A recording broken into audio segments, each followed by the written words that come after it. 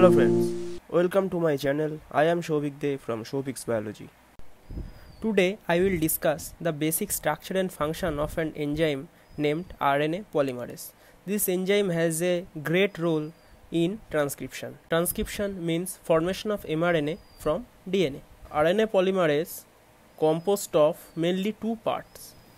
First part, core enzyme and sigma factor. Core enzyme has some subunits. They are 1 omega subunit, 2 alpha subunit, 1 beta subunit and 1 beta dash subunit. Core enzyme binds with sigma factor and form the entire complex of RNA polymerase, and it is called the holoenzyme. This holoenzyme is the active part of RNA polymerase. This holoenzyme binds with DNA and form mRNA.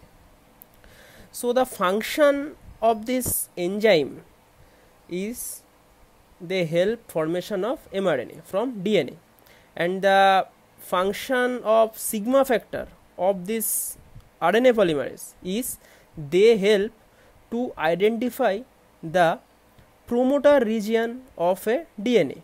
After binding a promoter region, sigma factor detached from it and then it finds another promoter region, and after that the holoenzyme continues their function and transcription process has been occurred.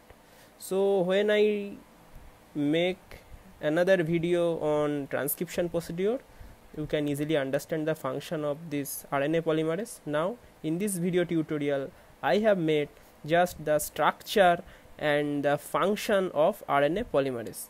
Okay, that's it. For getting new videos, hit the bell icon and subscribe my channel. Thank you.